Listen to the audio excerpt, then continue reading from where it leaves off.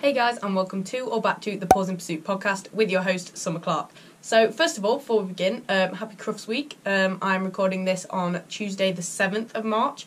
So that means I'll be competing at Crufts in 2 days' time, which is absolutely insane. When you're listening to this, Crufts is literally tomorrow.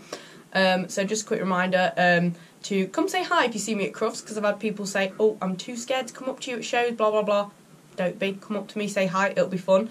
I'll be there. I'm going to be vlogging for YouTube, so you'll probably see me doing that as well. But yeah, super exciting Crufts Week. But anyway, today I got this idea for today's podcast episode off a fitness podcast that I was listening to this morning, and it is 15 things I stopped doing to up my agility game. So, it's easy to talk about the things we should be doing. Here are my top tips for doing this, blah, blah, blah. But what about the things that we have actually stopped doing? The habits that weren't serving us a purpose that we managed to stop doing and, break those habits. And, by not doing something that we used to do, we get better, basically. So these are the things that I'm going to share with you today. So let's get straight into it. So number one, and probably the most obvious one that most of you guys probably also do, and everyone does it, is I stopped comparing myself to others. Again, this still happens sometimes, but a lot less than it did. This is a habit that definitely needs breaking. So I stopped comparing my results in competition to others, my performance, so not just what I thought my runs were like compared to other people's.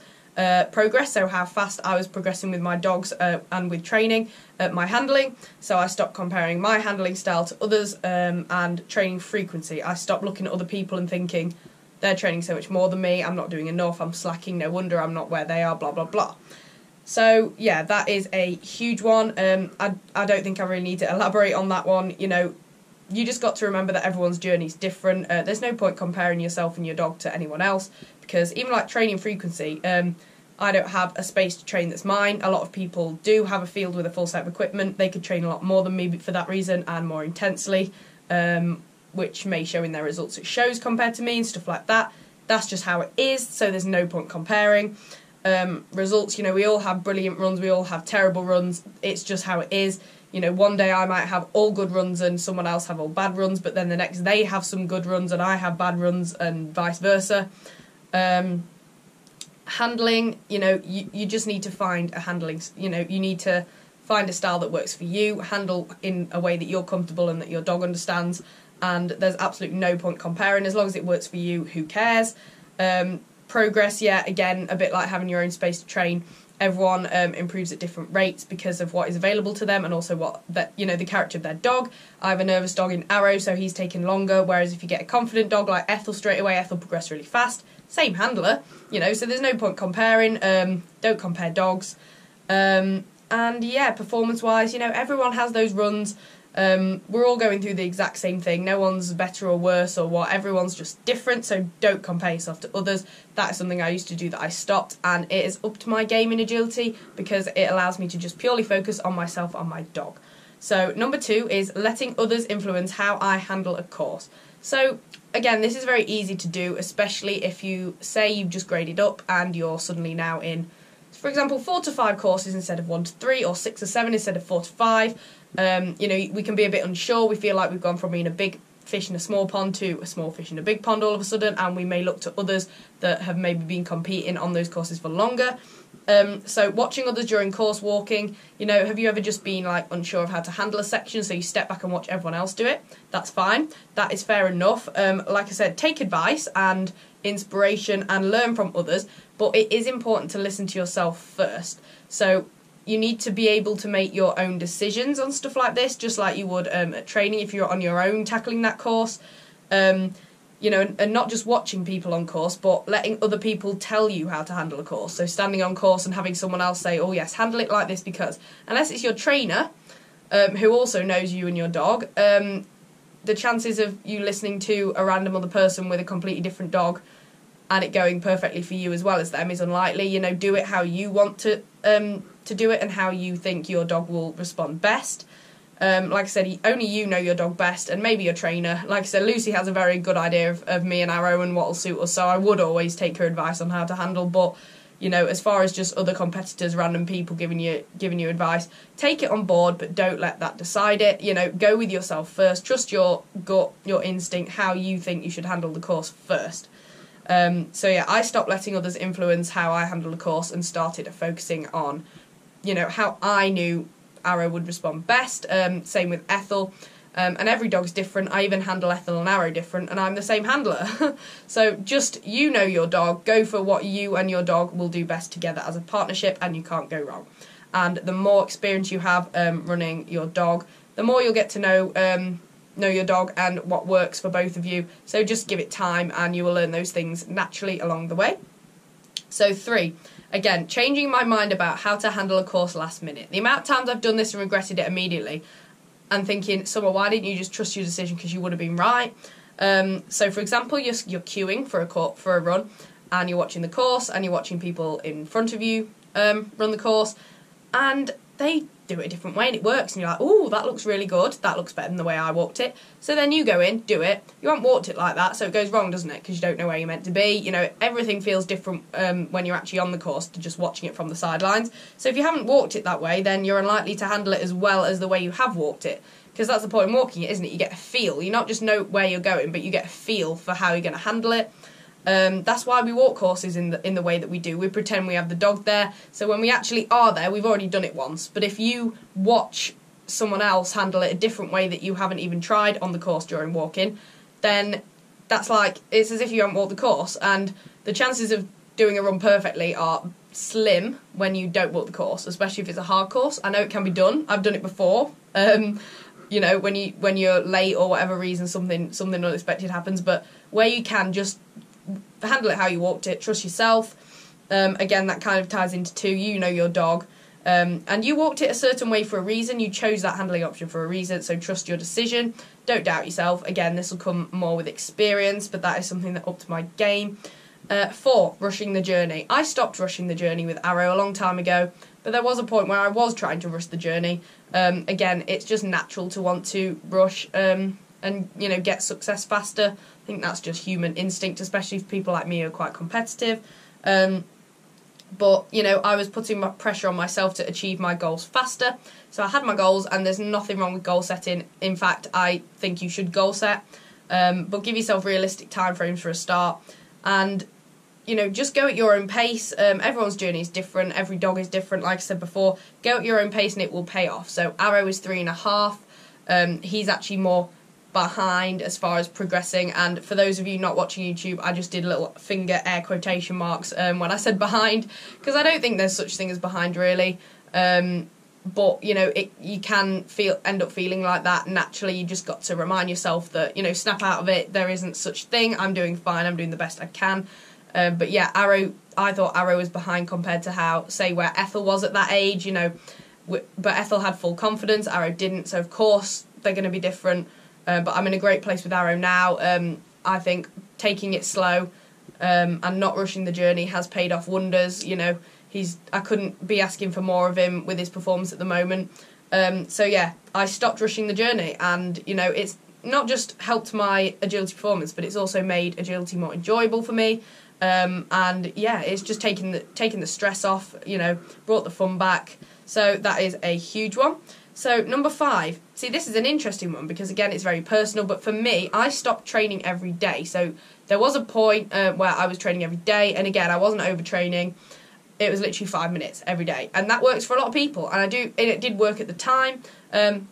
You know, when you have a specific thing you want to work on, so for example, for me it was the seesaw, maybe put Arrow over like 4 seesaws every day.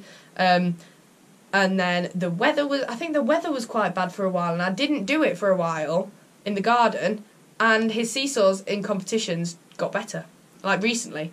And I haven't been training every day, and I think with a dog like Arrow who overthinks, the more he has to think about it every day, the more he overthinks it when he sees it again in competition. Whereas if he hasn't seen it for a while, you know, at the end of the day, he knows his job. He knows what to do on a seesaw. He's done it plenty of times. You know, I can't teach him anything new on that now. That's just, you know, it is what it is. I was just repeating it, hoping to drill it in his head. But I think I'd done that enough that it was in his head. And then he didn't see it for a while. or maybe saw it like once a week at our training classes, our group training classes with Lucy on a Wednesday, and that was it. And then he'd go at the weekend, and he wasn't overthinking it, he just did it. And I don't know the science behind that, but that is what I found. So, training every day might work for some people, and it did work for me at a point, but it also made agility feel more like a chore for me, like I had to fit it in every single day. So now I just train a few times a week, and to be honest, I do feel more refreshed when it comes to the weekend and I'm at a show. I don't feel, this again, again, this ties into what I'm going to come on to about, agility being everything for you. But yeah, I stopped training every day, and it has actually helped both mentally for me and clearly for Arrow, because, I think he's improved lately. Okay, so 6, training when I didn't want to. I stopped training when I didn't want to, and now if I don't want to train, I just don't train. Different with my group sessions with Lucy. Sometimes I get up and it's horrible weather and cold, and I don't want to leave the house to do that for 2 hours, but I do it anyway because 1, I paid for it. 2, why would I not want to go? Why would I not go to training with such an amazing trainer? But yeah, as far as like your own little bits of training go, if you don't want to go out and do it one day, just do it the next day. So if I was tired, if I was upset for whatever reason, if I was feeling irritated, or if I was a bit ill, like if I got a bit of a cold, a sore throat, if I just wasn't feeling up to it, I still just made myself go out and do it. And it never really went that well when I did that. Our dogs pick up on our states of mind. They're not going to perform as well when we're in a bad state of mind like that. And you can't connect with your dog in that headspace, to be honest. Or you could try, but it's very hard and it's not really enjoyable for either of you. So I found that it's more productive to actually skip that session for that day and just do it the next day when you're feeling better. And sometimes you are going to be ill or whatever and you're going to have a week off training. It's not the end of the world. But yeah, I stopped training when I didn't want to train. And even if you do have your group class booked in, but you wake up like full of cold and really ill and shivery and you just don't feel like it, you're really groggy, your eyes are closing and stuff like that, you can just give it a miss that week if you really don't feel up to it. That's totally fine. And then 7 is, see, this is kind of changing subjects quite rapidly, but training when, sorry, I've just done that one. Going straight into a run without warming up. So now we're going on sort of the handler fitness side of it. You will never run at your best with cold muscles, let's be honest. You know the feeling when you've been sat around doing nothing and then you get up. You can't just go for a run straight away. You will probably hurt yourself for a start. You'll pull a muscle, tear something, who knows. Yeah, you're likely to injure yourself. And even if you don't injure yourself, you'll never run at your best. You need to warm up to get that flexibility and mobility in your joints and your muscles and your tendons and your ligaments. If they're all warmed up and ready to go, you'll be able to run faster. You'll be able to change direction faster. You're less likely to fall over if you're someone who has, falls over for whatever reason on course. I have done that before, so no hate. But yeah, I stopped going into a run without warming up, and I started really focusing on giving myself that 5 minutes, and that's all it takes, before every run to really warm myself up, get myself ready. Not only does it help physically with my muscles and stuff, but it also helps me mentally to get in the zone. So that's a double whammy there. That's 2 benefits in 1. And then the other end of that spectrum, number 8, I stopped sitting straight back down after a run without cooling down. So 30-second sprint, and then I'd just go back to the van and sit there. No, not a good idea.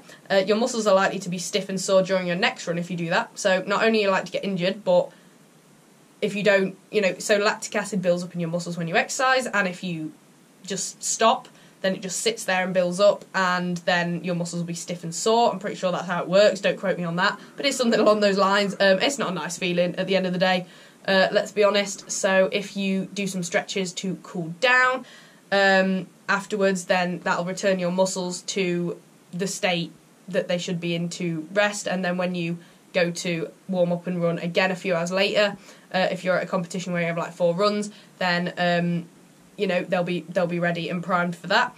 So that is huge. So they go hand in hand, warming up and cooling down. Your warm up should be sort of you shouldn't stretch cold muscles, so stretching is the cool down for me. I stretch to cool down, but for warm ups, jog on the spot, leg swings, opening the gates, closing the gates, if you know what I mean, stuff like that, kind of functional warming up. So 9 is not doing any other form of fitness besides agility outside of agility. So I now incorporate fitness training into my daily routine, as I've said in previous podcast episodes, and that has been absolutely huge for my agility performance. I've got faster, I've got more mobile, agile, all sorts. I've really noticed I can easily beat Arrow down a running dog walk now and even get a blind in afterwards. Just stuff like that. I've really thought, oh, okay, like I can actually really trust myself to make it, especially when you've got a fast dog on, European courses, especially where you have to absolutely peg it and shout the whole way round and stuff like that.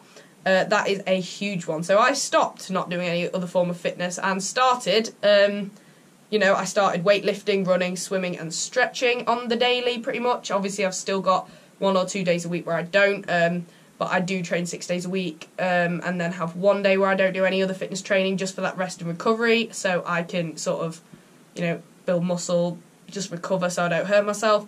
But yeah, so I stopped not doing any other form of fitness because there was a point where I just did agility and I didn't do anything else. But I don't recommend that, so there you go. And then 10, also before we move on, it's good to know what types of fitness you should be doing for agility. So if you haven't already watched it, go back a few episodes ago and listen to my podcast with Chris Curtin, and we talk all things handler fitness, what kinds of fitness is beneficial for agility. But just to give you an idea, I do 4 days weightlifting in the gym a week, 1 day running where I do a 5k run, 1 day swimming, I'll swim 800 metres, and I stretch after all of those, and then I have 1 day off. But often my day off is competing, to be honest. I should probably take more rest, but anyway, that's besides the point. So that's that. And 10, following the crowd. See, this is a funny one and you will laugh at me, but you also might relate. So following the crowd instead of doing things purely for my own benefit. I stopped following the crowd a long time ago because it doesn't do anything for you. So a funny example is Solomon's. So as you probably know, Solomon's are the in shoe. They are the brand that everyone who does agility really owns. And they have a good rep, they've got nice grip, you're not going to deck out in them, blah, blah, blah. They're bigged up everywhere. So I obviously bought some. Thought, yeah, okay, cool, I haven't fallen over, whatever, it's fine. I think I've had like 3-4 pairs now. But one day I was like, you know what, I'm not comfortable. I was getting shin splints all of a sudden. I think as I started running Arrow, I got shin splints in them as I was running faster and stuff.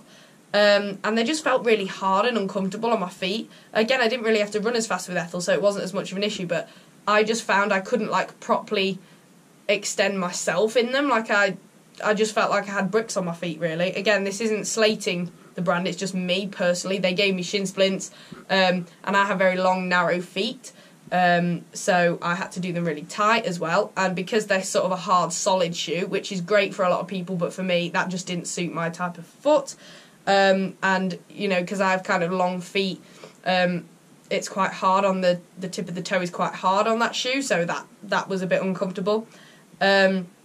So that was a trendy brand that I followed the crowd and just thought, I'll get some, it'd be good. But I found it uncomfortable, so I changed to a different brand of shoe, and now I just have Asics trainers now, and they're much softer, and they just fit my shape and size, and not size, shape of foot. There's sizes in every shoe, I don't know why I said that. But yeah, they suit me a lot more. They're softer on my feet. I feel like I can sort of just run more comfortably, really. It doesn't feel like I have anything on my foot like it does when I wear Solomon's. So you just need to do what works for you, basically, and not follow the trends or what's in or what everyone else is saying you should do. Again, take it into consideration, but don't base all of your decisions on what other people are doing.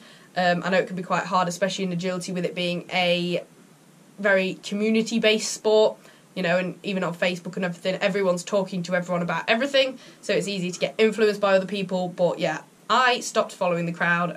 Now I just do everything, for my own benefit that I think will best suit me, and that is a big one. That's the same in life in general, really, isn't it? Not just agility, I suppose. But number 11 is I stopped having a short-term mindset. So again, it's very easy to get carried away and have a short-term mindset and want all your success right now. So I used to think of every run as the be-all and end-all. I would let every single run bother me, and it still does to some extent. As you know, I am not a naturally great loser, and I'm very competitive, I'll admit. I'm getting better. I'm a lot better than I used to be.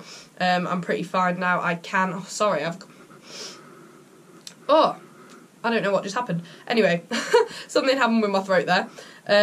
But yeah, so I got frustrated at myself for not achieving my goals in the unrealistic timeframes that I gave myself. So I started off by, again, back to earlier's point with goal setting, I started off by giving myself unrealistic timeframes for goals because I was impatient and I want the success as soon as possible, as everyone naturally does. But then when I inevitably didn't achieve those goals in those unrealistic timeframes, I got frustrated at myself because I was like, why didn't I do that? Even though it's obvious, because it was unrealistic and I need to give myself and Arrow more time. And Ethel when she was competing.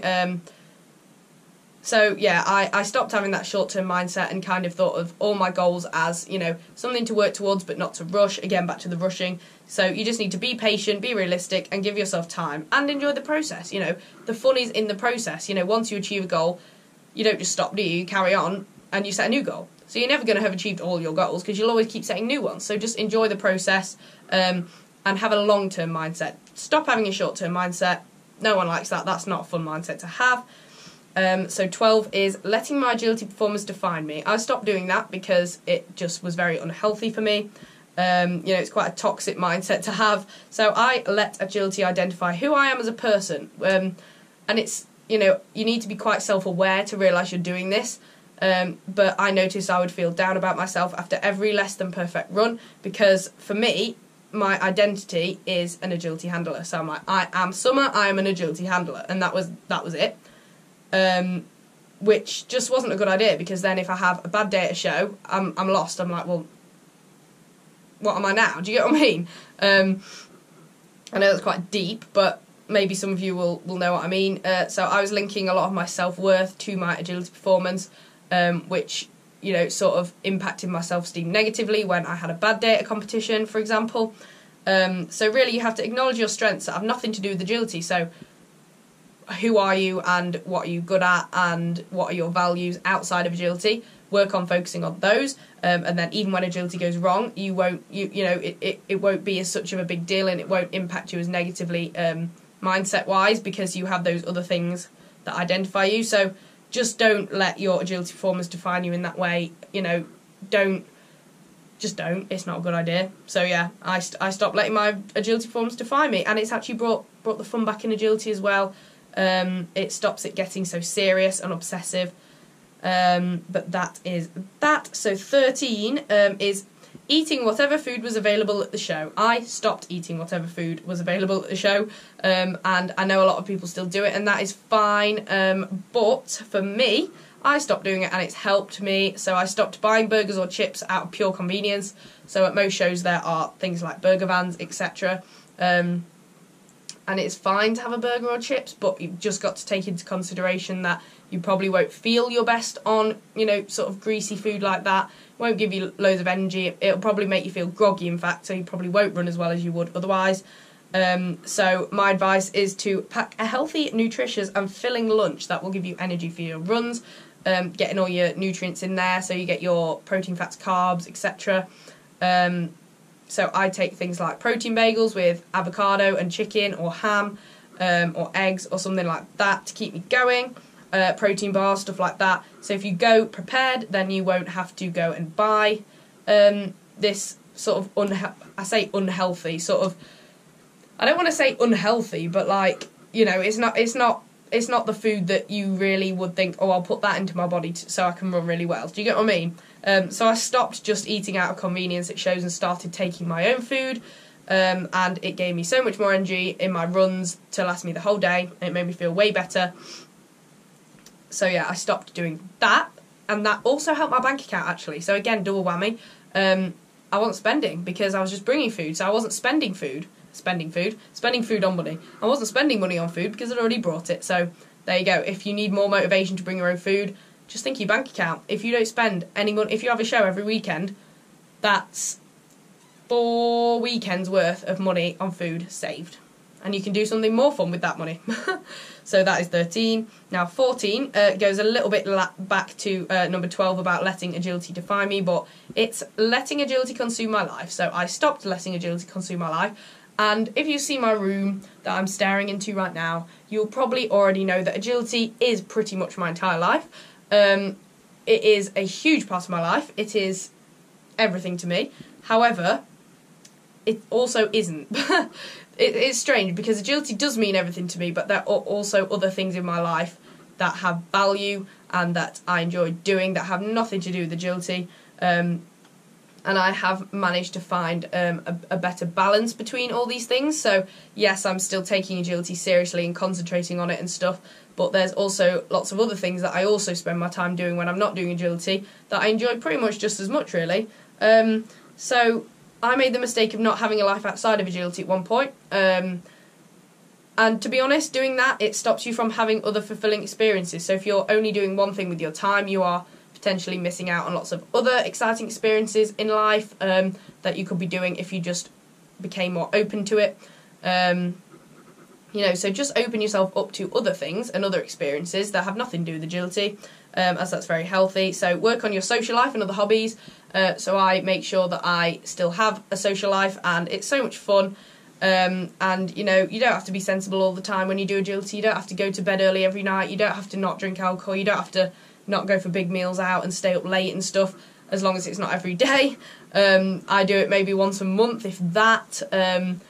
I think I had a night out the weekend, and my last night out was in October, so that's like October, November, December, January, 4 months ago. So it's definitely very rare, but as long as it's there and you're having those experiences, I think that really helps your mental state as far as agility goes, and not letting it consume your entire life.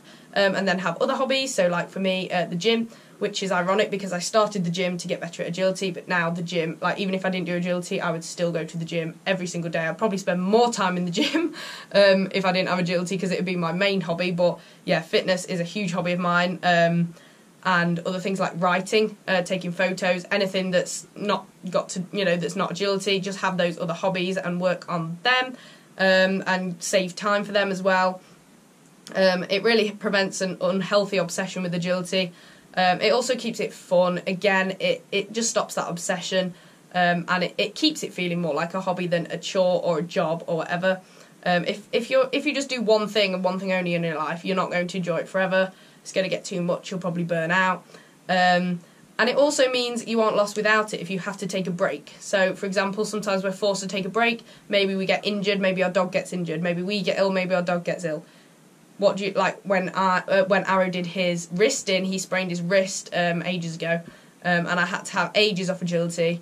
I did keep doing bits with Ethel, to be fair, but now Arrow's my only competing dog. If he gets injured and I can't do agility, I don't want my life to just collapse. So I still have things that I would do and occupy my time with if I couldn't do agility for whatever reason. If there's a huge recession and shows can't go on, I know I'm being dramatic here, but you never know what's going to happen. So it's nice to keep your options open and not put all your eggs in one basket. So that's a big one for me. I stopped letting agility consume my entire life, even though it is still my main focus and priority in life. I also do lots of other things that I enjoy. And yeah, that is a big one. And then 15, so the last point I've got for you today, is I stopped deleting videos of runs that went badly without analysing them. Now, I admit, I did have a point of... so I always get my runs videoed, and then I obviously post them, but, there's more to just filming your runs than just to post them online afterwards. You should be thinking about getting your runs videoed so that you can look back on them and analyse them. See where it went well, which is obvious why we all look at our runs and be like, oh, we did that really well. But also, analyse them when they go badly. So don't immediately try to forget it ever happened, as awful as the run may have gone and as much of a car crash as it was in your head. Often, you'll watch it back and think, that wasn't actually as bad as it felt. I remember I had a run over winter, and it felt like a catastrophe to me. I just wanted to get out of that damn ring. It was horrible. I wanted to delete the video immediately and never, ever even remember that happened. I wanted to forget that even happened. And I didn't want to relive it through watching the video, but I did. I made myself. I watched it, analysed it, acknowledged what went wrong, and I owned up to the mistakes I made as a handler, which, we all make them. It's fine. And then I learnt from it. I was like, I'd do this differently next time, or, oh, this is why Arrow did that. And often we feel better after doing that because we understand. So, maybe we didn't see a trap or something when we were actually on the course, but we watched the video back a few times and we're like, oh, that's why he did it, bless him. No wonder. It was right. There was a tunnel entrance right there. Or, oh, no wonder he sent into that tunnel. My hand was actually out, even though I didn't mean for it to be. So next time I'll keep my hand back or in, or, I'll turn my shoulders or something. So don't delete your videos. I stopped deleting my videos of runs that went badly. And it's actually upped my agility game because I can now learn from my mistakes more easily, because I can first-hand see the mistakes happening when I watch it back. And you just remember, don't you, after you make a mistake? You just remember and you don't do it again. So yeah, those are my 15 points for today. Hope you enjoyed that. Again, I still do these things automatically sometimes and have to snap myself out of it and go, no, you're not doing that anymore. But honestly, those things have helped me so much, breaking those sort of bad habits that didn't serve me. And yeah, so I hope you enjoyed today's episode. Give it a share if you know anyone who would enjoy it or benefit from hearing them. And yeah, so I will see you all at Crufts, hopefully, or most of you, over the next few days. Super exciting. So I'm competing Thursday, Sunday, so come and say hi if I'm there again. Also, don't forget to follow me on all of the socials. I'm active on those every single day. I'll be active on them over Crufts as well, so you can keep up with how that's going for me this week. I'll put those here on the YouTube video and down below on Spotify and Apple Podcasts. So follow me on all those, and if you could leave the podcast a review on Spotify and Apple Podcasts, that would be amazing. Thank you so much, guys. And subscribe on the YouTube channel as well as giving the podcast a follow on all the platforms, Spotify and Apple Podcasts, so you don't miss a future episode. And yeah, I will see you at Crufts, and then I will speak to you all like this again next Wednesday at 8 PM, and I will give you all a Crufts recap at the start of that episode. So whatever topic I do that episode on, I will make sure to give you a Crufts recap, and look out for my YouTube video. I'll be vlogging Crufts. That should be up hopefully the week after Crufts, or maybe the week after. But yeah, subscribe so you don't miss anything that I'm doing or anything that's going on, and I will speak to you guys later. Thanks for watching, guys. Bye.